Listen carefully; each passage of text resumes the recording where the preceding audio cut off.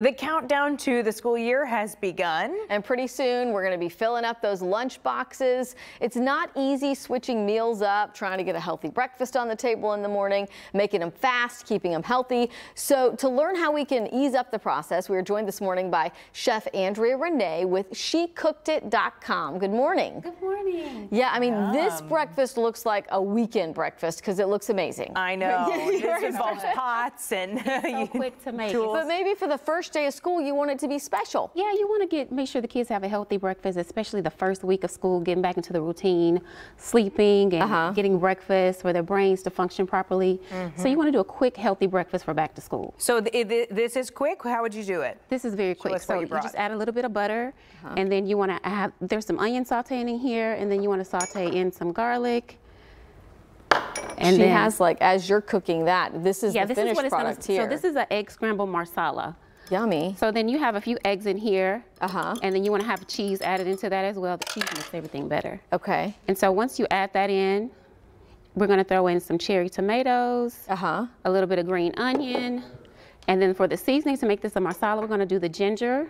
Ooh, that sounds good. Oh, that does sound cumin. good. I was wondering what you meant by marsala. So, Andrea, my kids will eat the scrambled eggs. This is kind of cool because it's like all the ingredients of maybe an omelet, but it's scrambled eggs. Definitely. So maybe they'd go for that texture. Right, and the cumin and the ginger just gives it a different flavor. Yeah. And so once you add in a little bit of green onion, and the tomato, and it's ready. So in 2 or 3 minutes, this is what you get. Yeah, so while you're stirring that, because we don't want that to burn, let's talk about lunches a little bit, because I mentioned, I think I've had the same 4 lunches on rotation for like the last 3 school years. I think I ate the same 1 lunch my whole Oh, well, see, then my kids are lucky. I mean, we need easy, I need to add in 2 or 3 things, Andrea, is what I'm saying. Yeah, so for that this year, I'm speaking about the Rayburn's Philly cheesesteaks. Okay. These are ready made. You can put them in your kids' lunch. You can cut them in half. And once lunchtime comes, they're already thawed out and they're fully cooked. Oh, the bread is super soft. So those are a really good deal. Oh, I see. So you're saying that it doesn't require putting it in the microwave and things like that? It's fully cooked. You just need to thaw it out. You take it out of the freezer. When you are home, when kids are coming home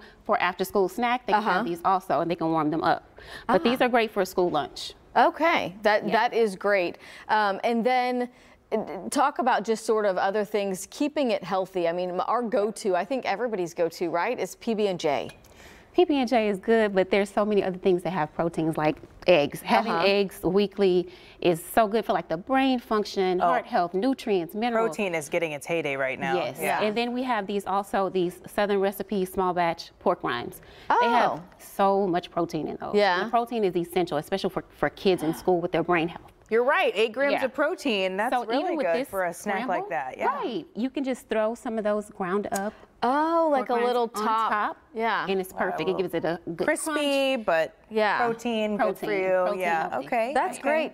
Tell us about your website. So can we find some of these recipes on there? Or? Yeah, so you can find this recipe on my website. It's www.SheCookedIt.com. And I'm also on Instagram and Facebook. But you can also get these 2 items at any Kroger, Walmart, H-E-B, and online. I love that you brought in things I can buy at a normal grocery store. I know. Thank you. Grocery store. Don't have to go to a specialty store. And then on your website, do you also have this? You know, you have this recipe, but do you also have other suggestions? Yes, there is a blog full of free recipes, and I'm going to be doing this week, especially because HISD is coming up next week. I'm going to be doing a full blog on back to school lunches. Oh, very helpful. Yeah, I love that. Very helpful. I'll add that into the mix. Yeah. I mean, my 4 are pasta, like, so they're eating it cold with just like Parmesan cheese, PB&J, and that's why I never would have thought to get something from the freezer aisle that I put into a lunchbox. Right. Lunch is perfect. Yeah. Okay. Andrea Renee, SheCookedIt.com. Thank you so much for coming on and talking with us this morning. Yeah, we'll make our mornings a lot easier.